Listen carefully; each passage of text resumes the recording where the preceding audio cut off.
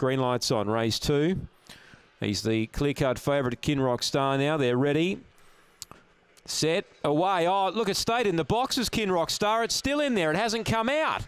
Hold your tickets there. Woodside Brocky won the start. Another one came down. Jalapeno Lads out the back. So what a race. Well, Woodside Brookie's left in front. 3 lengths on Gary's Chaos. Then Zipping Princess starting to get her mind on the job. 5 lengths to Finis Burn, and they're your only chances. Jalapeno Lads another 50 lengths away, and Kinrock Star didn't come out of the boxes. Turning Woodside Brocky 2 in front. Here comes Zipping Princess. Woodside Brocky a length, and just is going to do enough. From Zipping Princess, Finis Burns grabbed 3rd. Gary's Chaos has got 4th. Jalapeno Lads finished the race off, and I've never seen that happen here before. Kinrock Star just completely stayed in the boxes when the lids went up and stayed there. Stand by. Boy, 4 the winner, Woodside Brocky. 4's the winner. 2's got 2nd, Zipping Princess.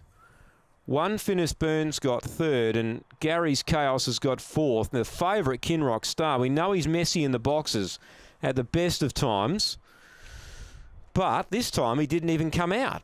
The lids went up and he stayed there. 4-2-1-7, 31.01 the time.